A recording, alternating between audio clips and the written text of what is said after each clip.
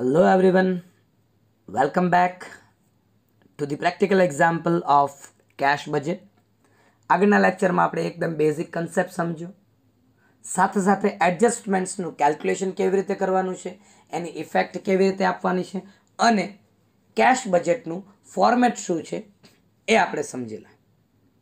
Today we are going to solve one full length practical example. This was the example asked in previous examination. See here, prepare cash budget for Ram Company Limited for 3 months, April to June, and show when and how much bank overdraft facility will be required during this period.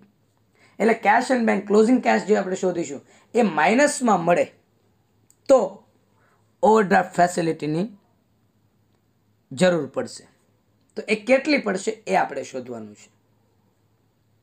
We are given information month February, March, April, May, June, sales, purchase, labor and overheads.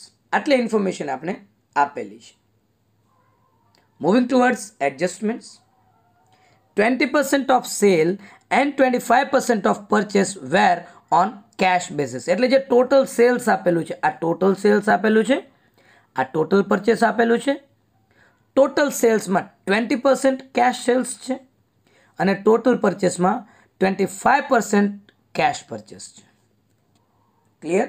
તો પહેલું જે આપણું adjustment છે એ આપણે calculate કરીશું. Cache cells, credit cells, cache purchase, credit purchase. Moving towards adjustment number 2, 40% amount of credit sales is received in next month, while remaining amount received in second month of the sale. જે credit cells આપણું થયેલું છે એનું collection ડેટર્સ પાસેથી 40% next મંથમાં અને બીજું વધેલું મતલબ 60% એ next to next મંથમાં. For example, ફેબ્રુઆરી જે છે ફેબ્રુઆરીનું 40% માર્ચમાં અને 60% એપ્રિલમાં, સેમ મંથમાં કાંઈ નહીં. ક્રેડિટર્સ વેર પેઇડ આફ્ટર 1 મંથ, જાન્યુઆરીનું ફેબ્રુઆરીમાં, ફેબ્રુઆરીનું માર્ચમાં, માર્ચનું એપ્રિલમાં. એકદમ easy. Time leg four payment of labour and overhead half month, અડધું સેમ મંથમાં, અડધું next મંથમાં. Advance tax of ₹54,000 will be paid on 15th June 2020. હવે આ સ્પેસિફિક આપી દીધેલું છે કે 15 જૂનના રોજ આ એડવાન્સ ટેક્સ ચૂકવવાનો છે. તો આપણે એની સ્પેસિફિક ઇફેક્ટ જે કેશ બજેટ તૈયાર કરીશું ત્યારે પેમેન્ટ સાઇડમાં સ્પેસિફિક જે છઠ્ઠા મહિનો હશે ઇન દેટ 6th મંથ આપણે 54,000 લખીશું. Cache balance as on April 1st 2020 will be ₹60,400. On the basis of this, prepare cash budget. એકદમ ઇઝી છે. તમને એવું લાગતું હોય કે આ ચેપ્ટર બહુ હાર્ડ છે, તો એવું નથી. This is a very easy chapter. થોડાક કેલ્ક્યુલેશનમાં ધ્યાન રાખશો, થોડોક કન્સેપ્ટમાં ધ્યાન રાખશો તો સારા માર્ક્સ સ્કોર કરી શકશો. C here, adjustment number 1. સેના જો આપણી પાસે કેટલા એડજસ્ટમેન્ટ છે? 6 એડજસ્ટમેન્ટ છે. તો આપણે પહેલાં 6 એડજસ્ટમેન્ટને સમજીએ. એ શું કહેવા માગે છે એ સમજવાની ટ્રાય કરીએ. C, calculate cache and credit cells, cache and credit purchase. તો જે ટોટલ સેલ્સ ને ટોટલ પરચેસ આપેલું છે એના આપણે 2 ભાગ કરીશું. એડજસ્ટમેન્ટ નંબર 2, રિસિપ્ટ જે કલેક્શન થાય છે એ કેવી રીતે થાય છે? 40% in next month, 60% in next to next month. Adjustment number 3, creditors pad in next month, એટલે 1 મહિના પછી ચૂકવવાનું છે. Labours and overheads R pad half monthly, 50% same month, 50% next month. Adjustment number 5, specific payment આપેલું છે જૂનમાં 54,000, તો એ જૂનમાં આપણે સ્પેસિફિક પેમેન્ટ શો કરીશું. And adjustment number 6, cash balance, opening balance, that is of April 2020. 20,60,400. એટલે અહીંયા જે કેલ્ક્યુલેશન કરવાનું છે એ એડજસ્ટમેન્ટ નંબર 1, 2, 3, 4. એડજસ્ટમેન્ટ નંબર 5 અને 6 ક્લિયર બેલેન્સ આપી દીધેલી છે, તો એમાં આપણે કાંઈ કેલ્ક્યુલેશન કરવાની જરૂર રહેતી નથી. Let's do the calculation. Here adjustment number 1, calculation of cash and credit sales. 20% is cash sales. You have to use your calculator. તમારે તમારું calculator use કરવાનું છે. See my dear student, this is a subject of practice, not a subject of reading. અહીંયા તમારે વાંચવાનું નથી, આ ફક્ત વિડીયોઝ જોવાના નથી, સાથે સાથે તમે કેલ્ક્યુલેશન કરશો તો તમને પરફેક્ટ 100% સમજાઈ જશે. So 20% cash sales, 80% credit sales. So out of total sales, 20% is cash sales, 80% is credit sales. આ આપણે કેલ્ક્યુલેટ કરેલું છે. Moving towards calculation of cash and credit purchase. તો એમાં 25% અને 75% આપેલું છે. 25% is cash purchase, 75% is credit purchase. Total purchase given. So for 1,80,000, 25% cash basis, 75% credit basis.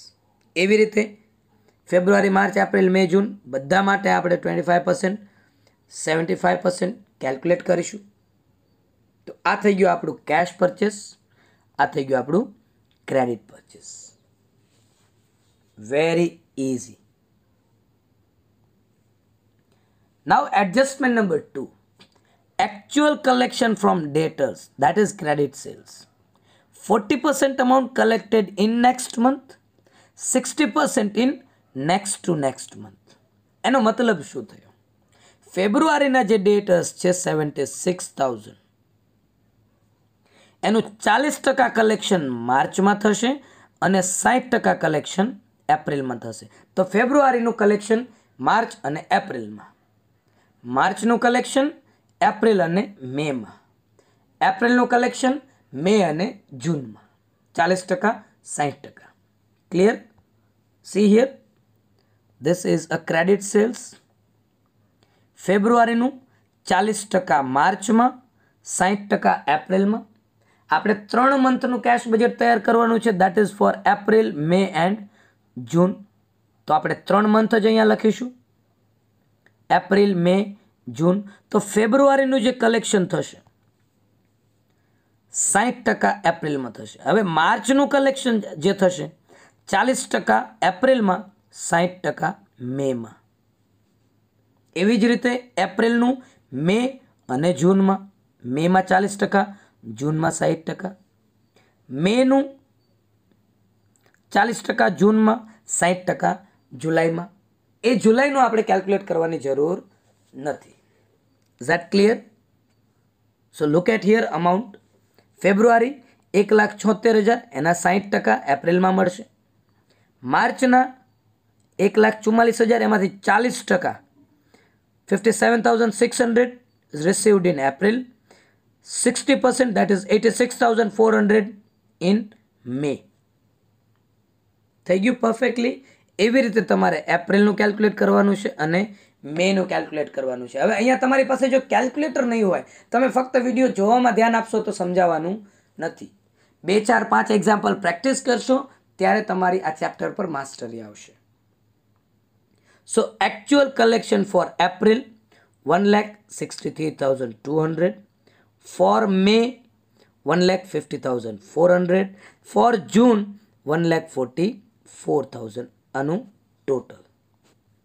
તો જ્યારે આપણે કેશ બજેટ તૈયાર કરીશું ત્યારે આપણે આ એકચ્યુઅલમાં જે કલેક્શન થાય છે એ આપણે રિસીવ ફ્રોમ ડેટર્સ અથવા તો કલેક્શન ફ્રોમ ડેટર્સ આપણે લખીશું રિસિપ્ટ સાઈડમાં. મૂવિંગ ટુવર્ડ્સ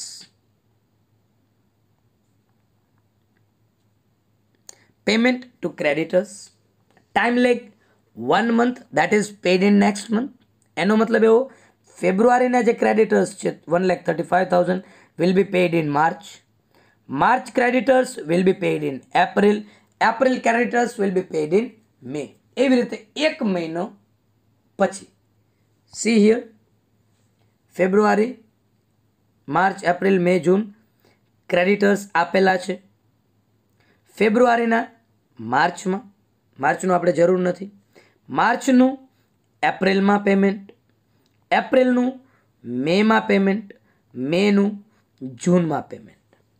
તો એકચ્યુઅલ પેમેન્ટ આપણું કેટલું થશે? 1,50,000 four April, 1,65,000 for me, 1,80,000 four June. આ થયું આપણું payment two creditors. Time leg four labour and overhead half month. એનો મતલબ એવો, ફેબ્રુઆરી labour will be pad 50% in February, 50% in March. જો આગળના સેશનમાં આપણે આ બહુ સારી રીતે એક્સપ્લેન કરેલું છે, બરોબર છે. અડધા મહિને કીધું હોય તો ફેબ્રુઆરીનું અડધું ફેબ્રુઆરીમાં, અડધું માર્ચમાં. માર્ચનું હોય તો 50% માર્ચમાં, 50% એપ્રિલમાં. સી હિયર, લેબર ફેબ્રુઆરીનું અડધું ફેબ્રુઆરીમાં, અડધું માર્ચમાં. એની આપણે અહીંયા જરૂર નથી.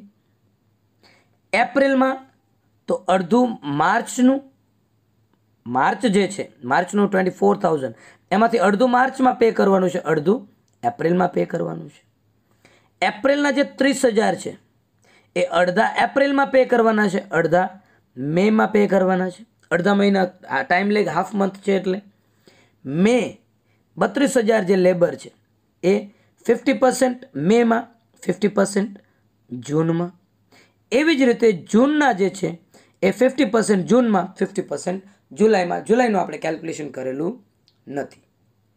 તો actual payment of labour April 27,000, મે 31,000 અને જૂન 33,000. Same calculation four overheads, same half month. February overheads will be paid 50% in February, 50% in March. March overheads 50% in March, 50% in April. Same calculation જે આપણે આગળ કર્યું. ફેબ્રુઆરીનું અહીંયા કંઈ આવશે નહીં, કારણ કે ફેબ્રુઆરીનું 50% ફેબ્રુઆરીમાં મળી જશે, 50% માર્ચમાં મળશે. પણ આપણે અહીંયા કેશ બજેટ એપ્રિલ, મે અને જૂન માટે તૈયાર કરીએ છીએ. તો માર્ચનું જે ઓવરહેડ્સ હશે એ અડધું માર્ચમાં મળશે અને અડધું એપ્રિલમાં મળશે. એપ્રિલના 32,000, 16,000 ઇન એપ્રિલ, 16,000 ઇન મે. મેના જે ઓવરહેડ્સ છે 50% મેમાં, 50% જૂનમાં. જૂનના જે એક્સપેન્સ છે ઓવરહેડ્સ 50% જૂનમાં અને 50% જુલાઈમાં, જે આપણે તૈયાર કરતા નથી. જુલાઈની આપણે જરૂર નથી. સો April actual overheads 30,000, 33,000 for May and 37,000 for June.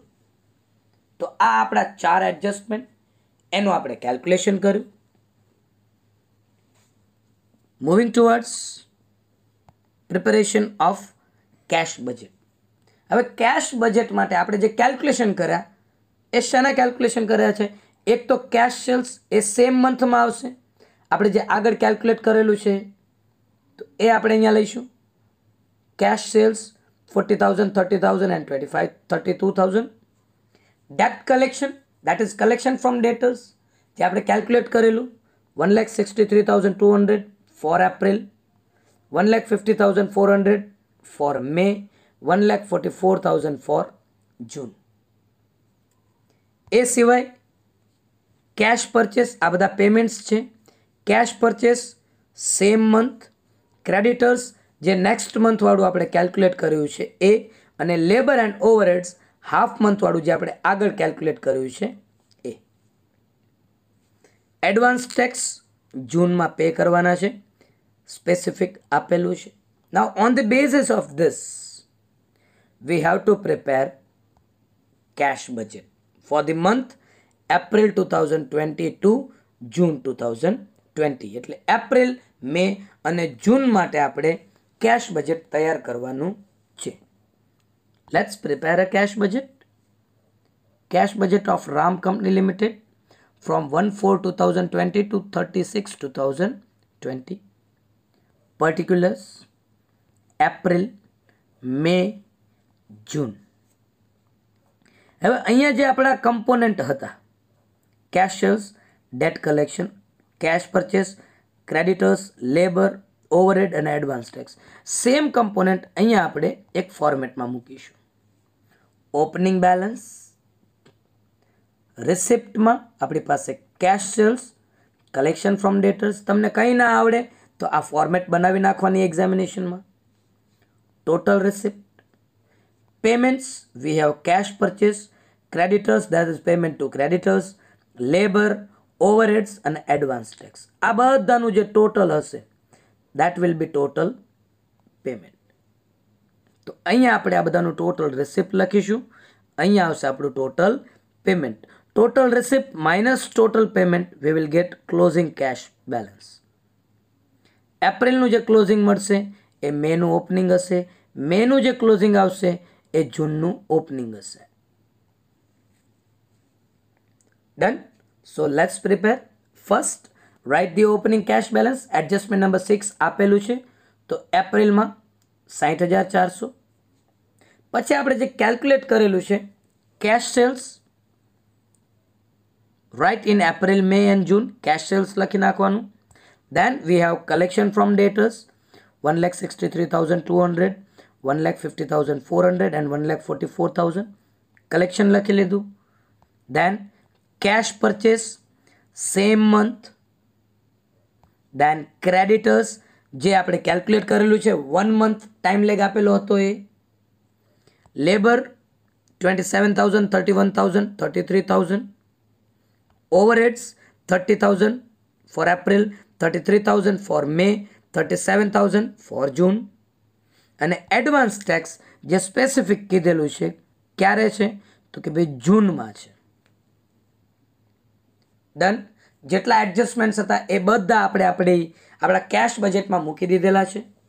Now we have to use uh calculator. અહીંયા આપણે આપણા કેલ્ક્યુલેટરનો યુઝ કરીશું. First make the total 2,63,600. આ બધું જે opening cache plus cache cells plus collection total 2,63,600 minus total of બી 2,62,000. તો આપણે minus કરીશું. તમારા કેલ્ક્યુલેટરમાં કરવાનું છે. સો will get 1,600. Now closing balance of April will be the opening balance of May. ફરી પાછું ટોટલ કરો. 1,600 plus 30,000 plus 1,50,400 we will get 1,82,000. એમાંથી બધા પેમેન્ટ્સ બાદ કરો. Total 2,89,000 will get minus 1,07,000. minus 1,07,000. તો અહીંયા બેંક ઓવરડ્રાફ્ટ ફેસિલિટીની જરૂર પડશે. આપણા એક્ઝામ્પલમાં સૌથી પહેલાં હતું કયા મહિનામાં કેટલું બેંક ઓવરડ્રાફ્ટ ફેસિલિટીની જરૂર પડશે. તો અહીંયા મેમાં 1,07,000 બેંક ઓવરડ્રાફ્ટ ફેસિલિટીની રિક્વાયરમેન્ટ છે. નાઉ the closing balance of May will be the opening balance of June. So 1,07,000 minus, if we make the total of everything we'll get 69,000 minus 1,07,000, 32,000 અને 1,44,000 એનું આપણે પ્લસ માઇનસ કરીશું. we'll have total 69,000 minus total 3,69,000. so we'll have a closing cash balance of minus 3 lakh at the end of June. total minus 3 lakh. clear? now this is a cash budget. આ શું થઈ ગયું આપણું cache budget. એકદમ easy. હવે અહીંયા એક question પૂછવામાં આવેલો છે ક્યારે અને કેટલું બેંક ઓવરડ્રાફ્ટ ફેસિલિટીનો યુઝ કરવાનો છે. સો for that we have to right one conclusion. The above cache budget shows that company will have to make arrangements of bank overdraft for 1,07,000 in the month of May and additional overdraft of 1,93,000 in June. Total amount of bank draft at the end of June will be rupees 3 lakh. Clear? Perfectly clear. તમારા મિત્રોને આ share કરો જેથી કરીને એક્ઝામિનેશનમાં ખૂબ સારા marks લાવી શકે. So this is how you can solve the practical example of cash budget. Keep your learning continues. Thank you very much. Have a good day. Jai Hind, Jai Bharat.